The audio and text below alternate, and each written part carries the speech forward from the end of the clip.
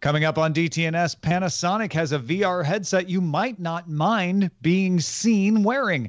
Facebook gives you more control over the ads you see, and Verizon swears off bundling TV, internet, and phone. Do we believe them? This is the Daily Tech News for Thursday, January 9th, 2020 in Los Angeles. I'm Tom Merritt. Oakland, California, I'm Justin Robert Young. And I'm Roger Chang, the show's producer. We were just having a conversation about back pain and birds and traveling to CES. If you want to get that conversation, become a patron at patreon.com/DTNS. Let's start with a few tech things you should know. Mozilla updated Firefox to patch an actively exploited critical zero-day vulnerability. Researchers at China's Qihoo 360 reported the flaw. It's a form of type confusion that causes data to be written to or read from memory locations that should be off limits. This can bypass address space layout randomization, or ASLR, and lead to control of an affected system by somebody who shouldn't have control of that system, and also possibly just cause crashes, which is annoying. The flaw is fixed in Firefox 72.01.1, which you can get right now. So no joke, users of Firefox should update immediately. This is a critical zero-day vulnerability being exploited. Get the patch now. Microsoft released a new tool in collaboration with the Meet Group, Roblox, Kick, and Thorn, codenamed Project Artemis, that scans online chats and pinpoints conversations that may involve exploitation of children. It's built off a Microsoft patent available to third party and uses historical chat data to assign probability ratings to chats. Companies can then use that rating to determine whether a human moderator should step in to review. Lime scooters. A lot of people see them as leading the revolution in these rental scooters. Lime tells Axios it's laying off about 14% of its workforce. That's about 100 employees, and shutting down operations in 12 markets. Lime suspended operations and laid off workers in St. Louis in late 2018, but the company says it does plan to expand to new markets this year. And there's lots of other scooter operators like Bird and such out there. So we've reached that point in the scooter market, I guess, Justin. All right. Tell us about this weird thing that Panasonic has at CES. Oh, Tom, the prototypes, they're not done yet at a CES. Panasonic is showing off a concept virtual reality headset that looks like goggles and hopes to feel like wearing eyeglasses. It has a lightweight body, so it does not include a headband, and uses a micro OLED panel that supports UHD, HDR. The Verge tried it and said it didn't feel stable when you tilted your head forward, and the image is a small square with a more limited field of view than current VR headsets usually have. Panasonic is aiming the development of the glasses at the commercial, not consumer market. Think arcades more than home use. Yeah, maybe theme parks, stuff like that. And The Verge said it didn't have the screen door effect, that the high resolution of the panels did make the image look really good. So there's some ways you could get around that smaller field of view. Maybe they'll be able to increase it. This is obviously a prototype. Maybe they'll fix that thing where it shifts forward on your head. But that's an eyeglasses thing, right? Yeah. When you don't have a strap around the back, glasses can tend to move down your nose. So you trade in a little bit of functionality for prettier form, I think. I would suspect also if this is something that arcades or theme parks would use, you'd probably throw a thing on the back just to make sure that stuff doesn't fall off your head. It's an interesting prototype. It's something that I think would probably be better used for augmented reality if it did have a pass-through, even if you had something on it. But I don't know. Anything that is a smaller field of vision, even if it's crisper, to me is a non-starter. Immersiveness is the key. Yeah, and I hesitate to criticize this for that too much at this point, because they really are trying to show off the form factor more than the functionality, and I get that. This is a prototype. They're saying, look, we can make something that works that doesn't look like you're wearing a ski mask. And I think that's the point to look at here. I mean, it's the maturing of this market, and like you say, mixed reality is what everybody is pointing to now. They're like, you know what? Let's not choose. Let's not choose between virtual reality, augmented reality, or reality. Let's just have devices that can do all of that for us. And this certainly would be a slightly more acceptable way to walk around than, of course, having a fully enclosed visor if you had proper pass-through. So I do think this is a good sign that we're finally getting to the point where people are just experimenting with the form factor rather than, several years ago at CES, Oculus was showing off something with duct tape on it just to say, like, look, we can do it. That virtual reality thing you've been hearing about for decades, we actually can do. We're at the point where we're trying to make it look pretty now, which I think is progress. I don't want to crap on it because I have not experienced it. And 99% of these, this kind of technology, to me, you know it when you see it, literally. That being said, this feels to me like they're trying to solve a problem form factor before we have done enough to entice people to want to get in to these worlds. The Oculus Quest, to me, is the leader in the clubhouse in terms of giving you an immersive free walking experience. If it is something that has that technology that has a smaller, slimmer form factor, now I'm excited. But until we can demonstrate that, who knows? That being said, as far as a canvas to paint on for larger, like, theme parks and arcades, that seems reasonable. Yeah, you're going from a ridiculous box on your face to steampunk goggles. Yes. It's not bad. Data from the China Academy of Information and Communications Technology, this is a government agency in China, says Apple shipped 3.2 million iPhones in China in December, up 18% from the 2.7 million it shipped last December 2018. This is good news for Apple because back in November, Counterpoint reported Apple's share of the smartphone market in China had fallen from 9% to 8%. Not a huge fall, but not the direction you want to be going. And there were worries that with the restrictions on Huawei from the United States government, that maybe a backlash in China might hurt Apple. And it sounds like Apple seems to have recovered, especially because this is coming from a government number, which really has no motivation to skew the number in Apple's favor. One wouldn't think. Anything's possible, I suppose, but yeah. Yeah. I hesitate to try and square these numbers together to say that, like, okay, well, they might have fallen to 8%, but there's so many more people that are constantly looking to buy smartphones in China that maybe an 18% uptick could be feasible.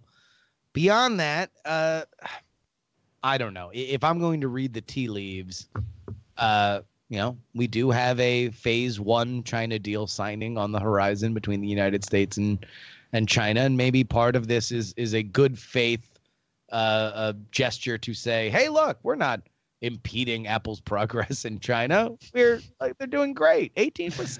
Good for you. Yeah, I suppose so. Also, I don't think a rise in sales in December on its own is surprising. You have Singles Day, November 11th. So that starts getting people interested in buying things. China does have a strong December buying season like the rest of the world. And so you would expect it to be higher. I think people were worried that it was not going to be higher because it was just going to keep pushing Apple in the wrong direction. And so the news isn't like iPhone sales surging in China. It's like, no, iPhone sales behaving as you would have otherwise expected them to if you weren't worried about anything. Hey, I think we had some technical difficulties, but Sarah Lane has finally been able to join us on the show. Hey, Sarah. Hello, fam. Wow, that was a fun software update. Yeah, software updates. If folks out there feel bad about them, they can happen to anybody at the worst time. So they really can. Yeah. So sorry about that, but glad to be here. Hi, Justin. Hi, Sarah. How are you? Oh, I've never been better. I know that. That Thursday rush. What a rush it is. Better than an energy drink. You are just in time for Facebook news, aren't you? Aren't you glad? I really am. What's up? Facebook and Instagram will offer users an option to see fewer political and social issue ads. This is kind of a vague announcement. It's coming to the United States sometime this summer, and it'll be a setting that says, I don't want to see as many. You can't turn them off, but I guess you can reduce them. More details will probably come later this summer when they launch the feature. Later this month, people will get the option to not just block all ads from any advertiser. This isn't political. This is any ad, political or not, but select the option not to be targeted by email address or phone number. This is something that Facebook calls custom audiences from a list. In other words, you can say, I don't mind seeing an ad from McDonald's as long as it's not being shown to me specifically because they know my email address and phone number. It's a way to say, don't target me. I'll watch the ads that run for everyone, but I don't want to see an ad just because they know it's me. So you'll be able to turn that off. I think that's very interesting.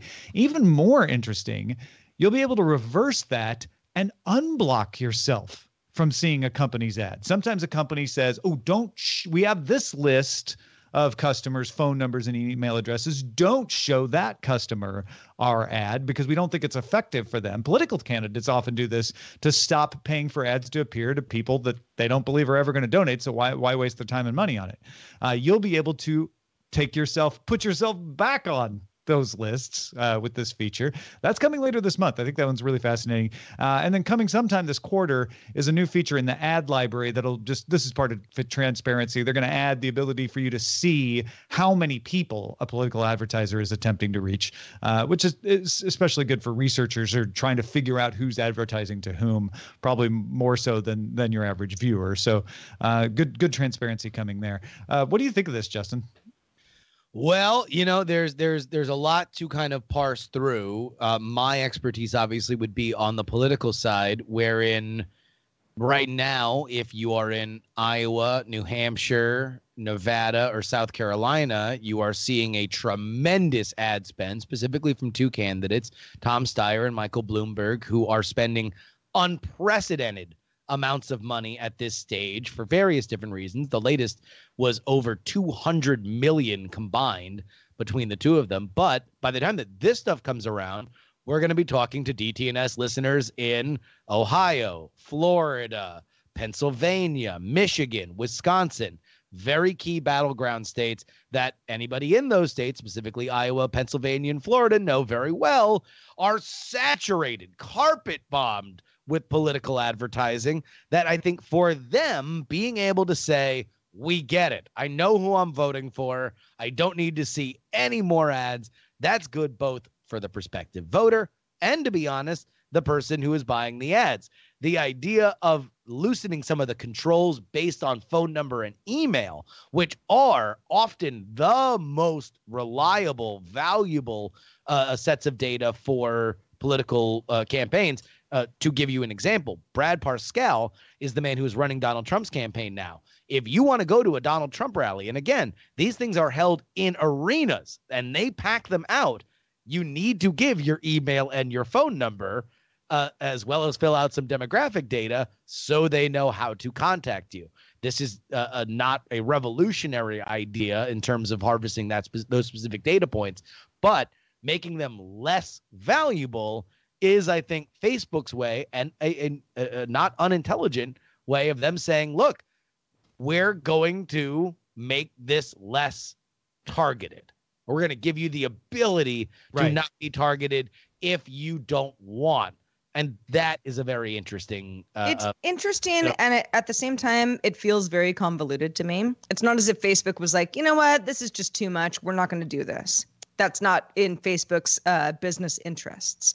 But the variety of settings that are offered to the public now, and I think that they're in good faith. These are all settings that if you understand those settings, you go, okay, I actually have more of, I have more power to make Facebook my own experience depending on, how I want to use it. That's all fine and good. The messaging to the greater public of Facebook, that's the part that gets challenging.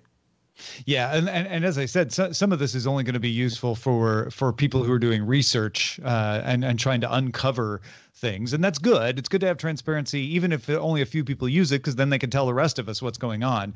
But these kind of controls over the custom audience from a list, as fascinating as they are to me, Sarah, I think you're right. Most people aren't going to want to dig in and figure all of that stuff out, are they?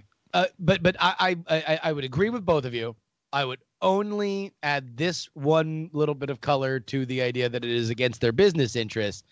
I also think it is the most Facebook version of this solution, where they're like, well, obviously, it's very engineered, right? Exactly. Right. We're gonna offer you 10 more options. Aren't you happy? Exactly, because to them, to the engineers, a problem is when I don't have a switch to flip. They're giving you a switch to flip. What more do you mouth breathers want? Oh, God. Verizon Fios announced that it will no longer offer bundles of internet and TV services and will no longer require contracts to purchase its service. Instead, Fios will offer 3 internet levels from $40 to $80 a month with speeds of 100 megabytes to gigabit. Separately, TV packages will run from $50 to $90 a month, depending on the channels. You can get from YouTube TV for $50 a month. Verizon says that there will be no additional fees, only taxes, and you can add home phone for $20 a month and 24/7 support for $15 a month. Oh, that's expensive support. Well, you still get support during business hours, but this is like, hey, you want to be able to call us anytime? Right. $15 a month. Yeah. For all your internet troubles we're giving you. Yeah, it feels more like a business offering to me, but I guess maybe they'll get some consumers to pay for it. I don't know. This is Verizon firing the first shot in the unbundling wars and saying, you know what, we'll be the first to try it. No ISP wants to try unbundling because the theory has been when you bundle it together, you get people in the tent at a reduced price, and then after their year contract is up, the price goes up and no one bothers to call, at least very few. Yeah, we know you out there bothered to call, but nobody else did. Right. And that's why what makes people that profitable. who have the internet and TV bundles actually have cheaper bundles in the beginning than those of us who were like, I don't want TV, I just want internet. Yeah. And the company says, but you'll get TV for a reduced rate. And I'm like, nah, not for long. Yeah, because it ends up, if you're not, vigilant, it ends up costing people more. And the average cable TV internet bill is ridiculously high. We've talked about that before on the show. So this is Verizon's way, not so much of even saying you could save you money, although there's an Ars Technica article out today. I think it's one of their writers in Massachusetts tried to get this new bundle as an existing customer because he's like, I'll save money. Like getting the individual packages from them will be less than the bundle I have now. I would like to do that. He couldn't get customer service to figure out how to make the software give him the new offering. I have a feeling that has more to do than with the fact that it's the first day and Verizon just doesn't have their stuff together for this offer yet. But it would have been cheaper for him to do this new one. More than that, though, I think it's just about clarity, saying like, all right, we're not going to make you try to figure out, okay, well, I remember to call in and keep the trial price or talk them into keeping the trial price. Can I compare apples and oranges if I switch? They're saying, look, what you pay is what you get. No hidden fees is a big part of this. We're not going to give you a local sports fee. We're not going to give you a rental fee. It's just you pay for the service and the tax.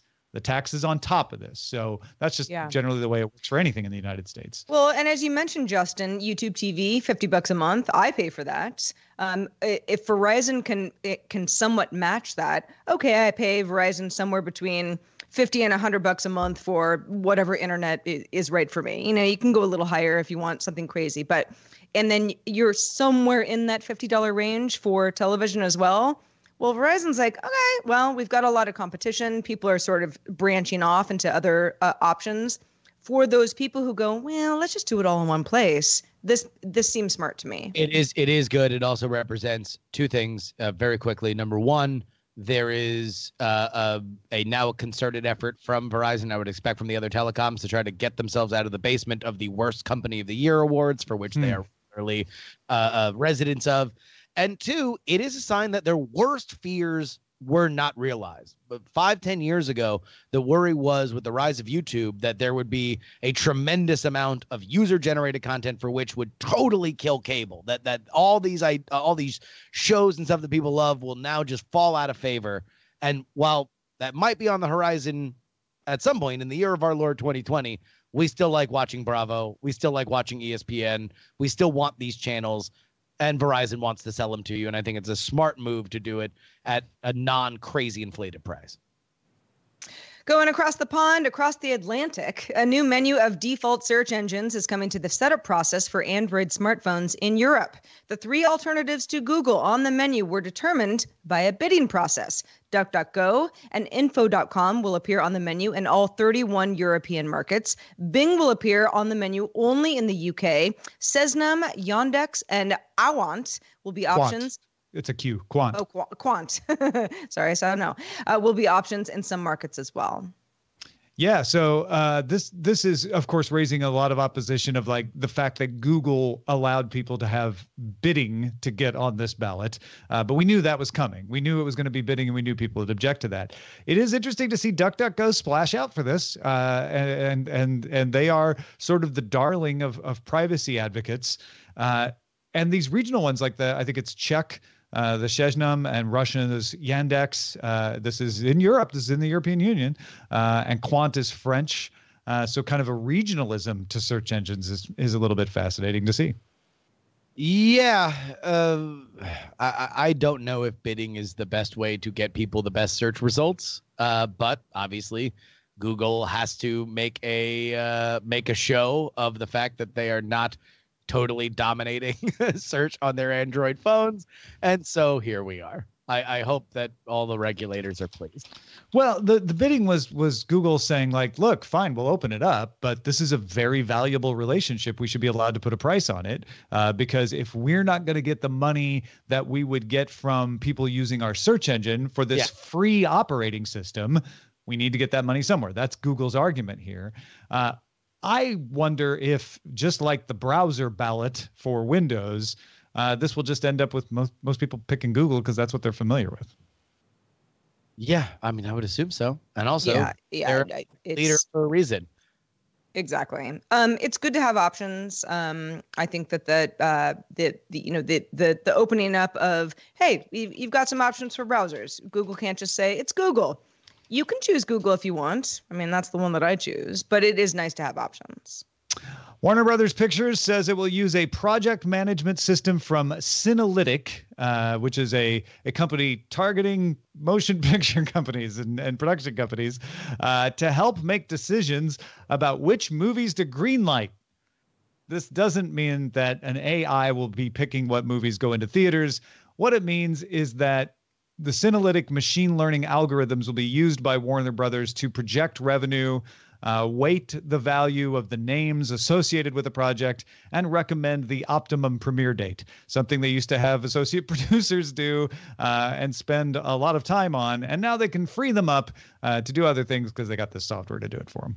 So you say that this will not be choosing which movies will go in theaters, but these are all the decisions that go into choosing which movies go in theaters, right? Well, it's a whittling down of, some movies that are never going to make it into theaters. It's the equivalent of, you, Justin, someone saying, read these 30 scripts over the weekend and tell me which 5 are maybe worth my time. All right. So then let's remove the semantic crutch that no, a computer is not just going to say this now goes here. The computer will give a report card. It's more weeding out the stuff that just can't work. Think of this scenario, right?